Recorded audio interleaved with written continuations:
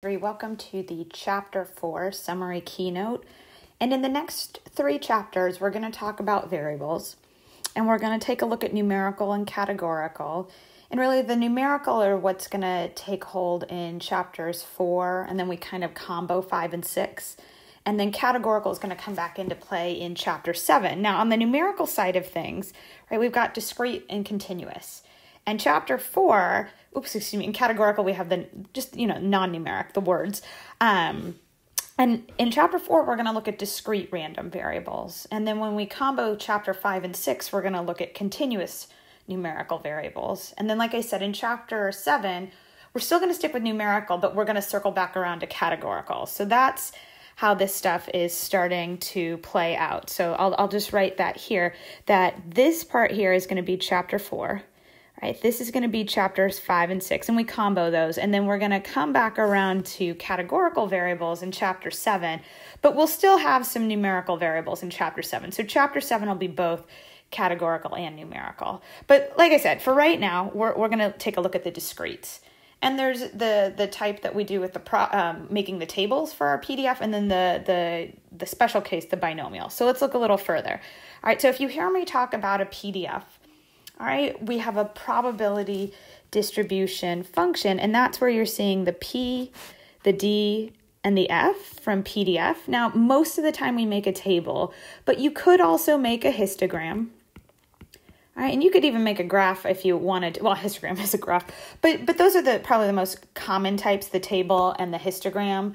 You could have a formula at times, but we're really going to stick to the table primarily, and then if you wanted to, you could make your histogram. Now, on your table, your top row, right, we always put our sample space. So when you hear me say values of the variable x, right, this is going to be our sample space.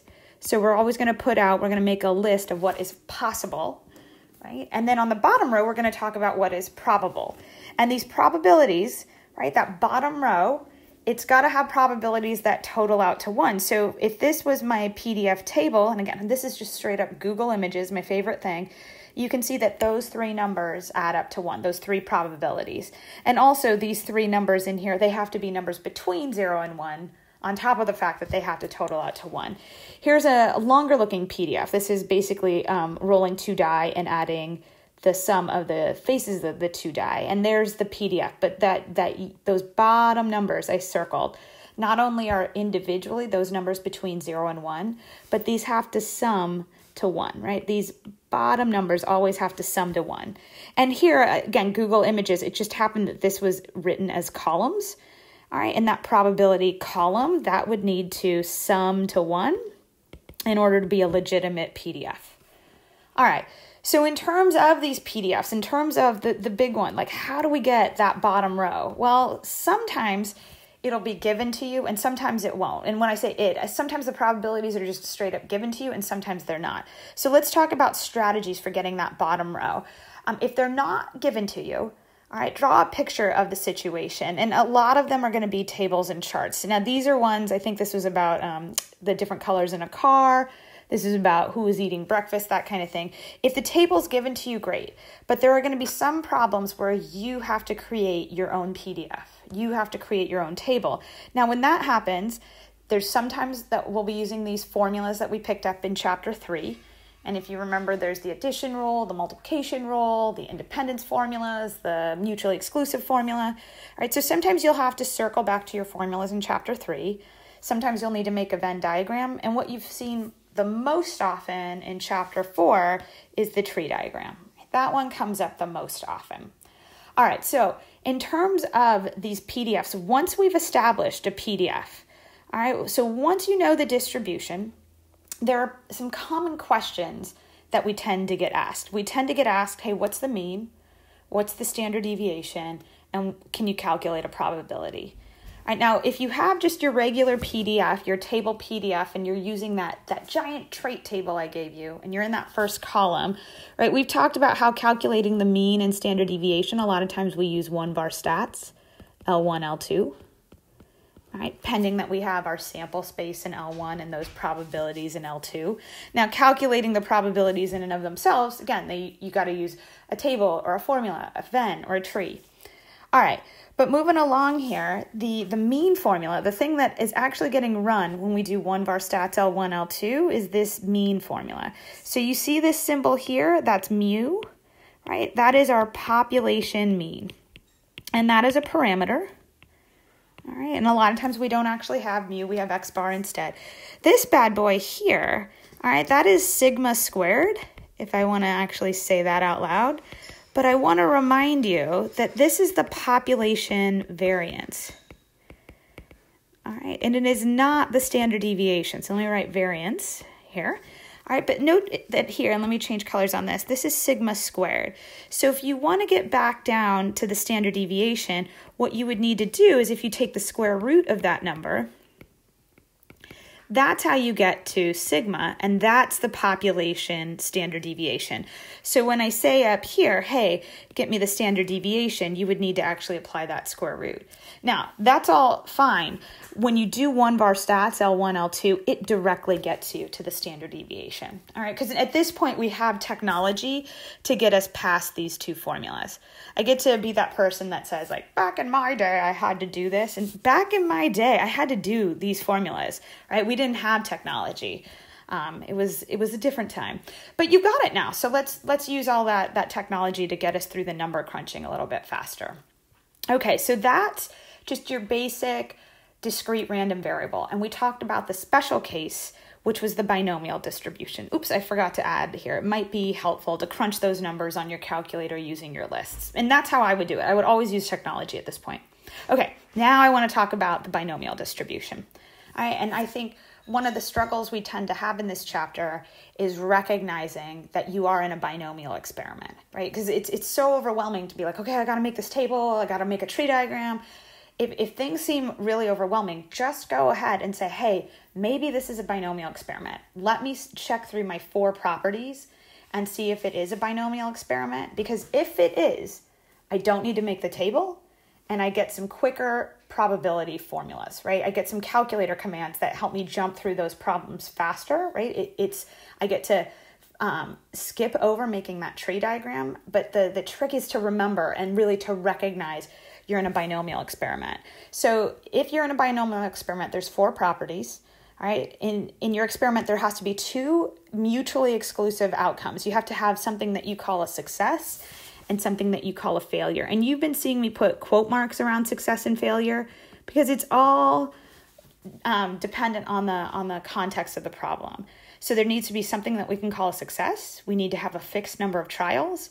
The trials need to be independent of one another, right? So success on one trial doesn't influence the success on the next trial. The probability of success has to be the same for each trial. And I want to really focus in on these 2 here. They're all important, these 4 properties, but these 2 are, I don't want to say more important, but they're so important that they have their own letters. So the fixed number of trials is called N, and the probability of success is called P. And we use those 2 those 2 numbers to make the squiggles. And I say the squiggles because that symbol right there, the little, is distributed by, it looks like a tilde, I think that's how we called it. That's when we're using the N and P, right? So the fixed number of trials and the probability of success. And this is in lieu of a table. So I'm going to put in lieu of a table, meaning I don't have to make that table with sample space in the top, probabilities in the bottom. I don't need to do that. I can just write this symbol instead, and I would argue it's so much faster. Okay, so you pick up some formulas from recognizing that you're in a binomial experiment. Here is the probability formula, right? Here is the mean, and here is the standard deviation. So let me make sure we're clear on this. This is how to calculate a probability, and we're about to discuss a second way to do it, right? Here is the mean formula, and here is the standard deviation. Now I have all of this listed out in your trait table, so make sure you're using that. And keep in mind, if I wanted to go from this number here to my variance, I would square it. All right, I wrote all over that, so let me hit done here. So we will use binomial PDF and CDF instead of this formula here. Oops, and let me back out of that. We'll use binomial PDF and CDF instead of the formula, but make sure you understand that formula and you could recognize it in a multiple choice question. So I want to focus in on the calculator commands. We picked up 2 of them in this chapter. So we've got binomial PDF and binomial CDF. So it's the PDF and the CDF that make the difference there. Now, you would use binomial PDF if you had an equal sign right in here. So whenever you have the equal sign, go ahead and use binomial PDF, all right, for a particular value of X. All right, if you're going to use binomial CDF, that's fine. Just know that there's a special case of when you can use it. It is when you have cumulative values for your variable, and it has to be less than or equal to, right? It has to be in that, oops, let me draw it over here, in that on down mode. Let me see if I can get that circled. All right, it has to be less than or equal to. So I want to be clear here. We do not have a calculator command for greater than. Oops, we do not have one for greater than or equal to, and we do not have one for less than. If you need any of these calculator commands, you have to somehow combine a PDF and a CDF. And especially for these greater thans and greater than or equal to, a lot of times we're going to use that binomial CDF in conjunction with the complement rule. All right, you're going to have a 1 minus some kind of probability, like X less than or equal to 7, something like that, just depending on what the problem says. So we've got 2 calculator commands, and then with those 2 calculator commands for equals and less than or equal to, we can get to the other commands, meaning greater than or equal to, or strictly less than. All right, so we're going to practice this. I want you to take a look at this problem and pause the video right now. All right, so read this out, pause it, and see if you can come up with the answer. And then when you're ready, unpause it. So you're going to sell sandwiches at your family's deli. You can only sell chicken or pork sandwiches. 70% of the people choose chicken and the rest choose pork. What is the probability of selling 2 chicken sandwiches to the next 3 customers? So I see the word probability here, okay? And I want to sell chicken sandwiches to the next 3 customers. So my variable here, this is going to be, if I'm talking to 3 folks, right, this is going to be the number of people who order chicken sandwiches.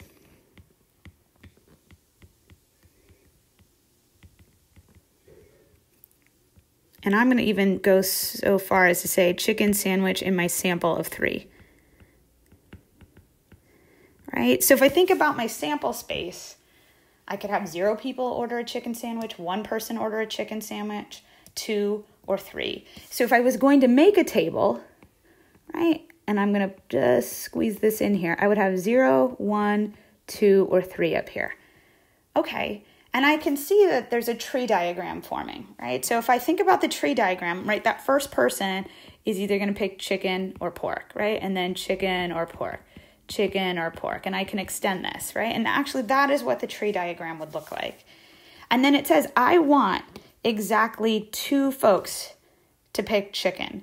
Well, if 2 folks are picking chicken, then by complement, 1 has to be picking pork. So you can see my branches, right? Chicken, chicken, pork, right? I could have also had chicken, pork, chicken, or I could have had pork, chicken, chicken.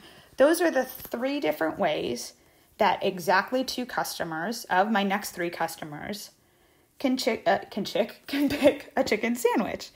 And if you remember from chapter 3, I'm going to multiply the appropriate branches. So in this topmost branch here, you see 0.7, 0.7, 0.3. And then you see 0.7, 0.3, 0.7, and finally 0.3, 0.7, 0.7. And yes, the probabilities are all the same because ultimately 2 people are picking chicken and 1 is picking pork. And because they're disjoint, if you remember from chapter 3, we're going to add those 3 probabilities together. And when I do that, I'm going to multiply 0.147 by 3 and I get 0.441. And that is one way to do this problem. And that's great. But I would also say, hey, if you recognize this is binomial, you can get through this problem a lot faster. And is it binomial? Sure. Let's go through it. I have a fixed number of trials, right? I'm going to call a success a customer ordering a chicken sandwich. All right, I'm going to assume that my trials are independent because 1 customer ordering a chicken or pork sandwich has no effect on the next customer or ordering a chicken or pork sandwich. And they straight up tell me in the problem that the probability that someone orders a chicken sandwich is 70%, right? So by complement, ordering a pork sandwich happens 30% of the time. But since I can check through all of these, I get to say that this is binomially distributed. I've got 3 customers, and the probability I have a success on any one customer is 70%. So I get that binomial distribution. I'm calculating a probability, and I want exactly 2. That's why you see the equals 2 right there. Here I am using the formula, right? And this 3 choose 2 happens to do with the 3 branches that are here, and then 2 successes, right? 2 folks picking chicken, 1 person picking pork. And that's great to use the formula, but because I have this equal sign here, oh, excuse me. Because I have this equal sign here, I'm going to use binomial PDF, right? NPK, and I get 0.441. And for me, in my personal opinion is using the binomial PDF is faster because I didn't have to write this giant tree diagram. But if you like the tree diagram, by all means, use it. It's just a matter of if you recognize something's binomial, you can go a bit faster. All right, the last concept we talked about in this chapter was the law of large numbers, right? And we saw that with the little penny experiment, right? So as the number of repetitions of a random experiment increase, right? And that means you just keep running your experiment over and over and over again. The relative frequency of this event, meaning what you see in front of you, will converge, which means gets closer to the probability of the event. So if we were flipping a coin, a fair coin, and this is what we saw in our little applet, if we were flipping a fair coin, if I continued to flip, eventually the proportion of heads would be 50%. It might not be 50% right away. Right? I might initially just have a run of heads and it looks like I'm flipping heads like 70% of the time, but in the long run, it will even out. So that's saying what you see in front of you will get closer to what you expect to see the longer your experiment goes on, or I should say the more repetitions of your experiment. Okay? All right, so with that wraps up chapter 4. Thanks so much, gang, and I will see you soon. Okay? Bye.